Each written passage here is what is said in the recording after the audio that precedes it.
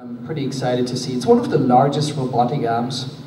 It can lift up to like several tons worth of product up about 24 feet up in the air. It's pretty exciting. It looks a little bit futuristic.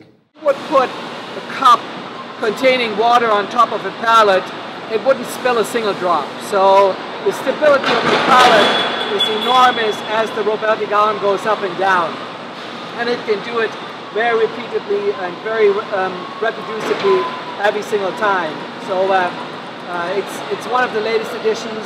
We have it now in multiple facilities across North America, and it's just one of the examples of where we continue to innovate to really make the life for both our associates easier, but also more efficient when we handle the process of fulfilling customer orders.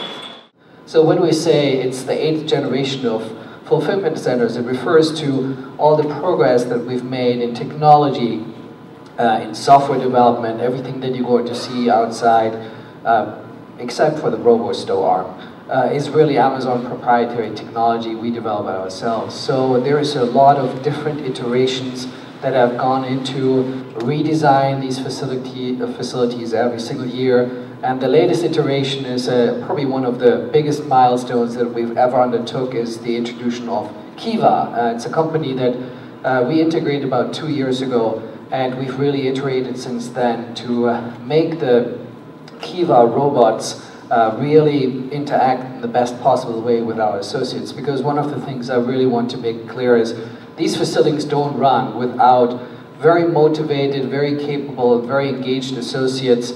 All this technology would mean nothing if you don't have great associates to really use the technology. So these Kiva robots are pretty remarkable. They are 700 pounds, so they're larger size compared to the ones that we have in Tracy. Tracy are the smaller ones. They can lift up to 3,000 pounds, so quite impressive. The associates really love the Kiva robots because they really take some of the non-value-added tasks that we did before in the form of walking. They take it out of the fulfillment process, which obviously makes the work easier, but also it speeds up the end-to-end process for our customers, so we can cut a couple of hours out of the whole fulfillment process.